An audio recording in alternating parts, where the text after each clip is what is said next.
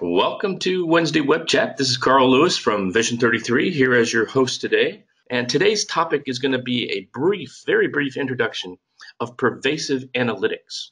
We'll skip out of that and go over to our demo system. Here we are. And what I'm going to do, because I hadn't exited, I want to show you exactly how to get in. So here's my HANA screen, and I'm using the Fiori interface. Remember, there are three different ones to choose from. I'm going to use the Fiori interface. And when I do that, I mean, as you know, I can always have the menu visible, but I have a tendency when I'm running on HANA not to have that menu up. Instead, I go to the modules, which is the menu, right? And under the tools menu, typically up here at the top, I can find my pervasive analytics. So that's how I get into the pervasive analytics, center where I can start creating my own and doing things like that. So what are pervasive analytics? Well, there's three different elements really in pervasive analytics. We have KPIs, dashboards, and advanced dashboards. And we'll take a look at a couple of examples.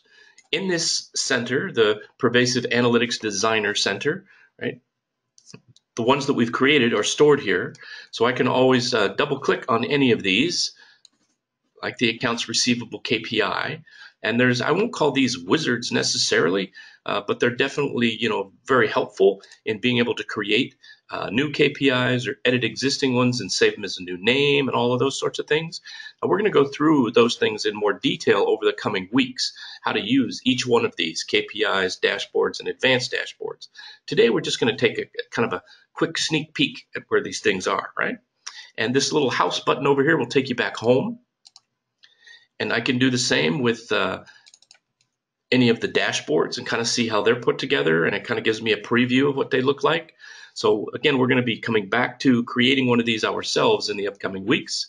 And even the advanced dashboards, I can take a look at one of them quickly and bring it on the screen. Now, as you can see, an advanced dashboard can have multiple tabs, and it can have multiple dashboards and KPIs on one of those tabs.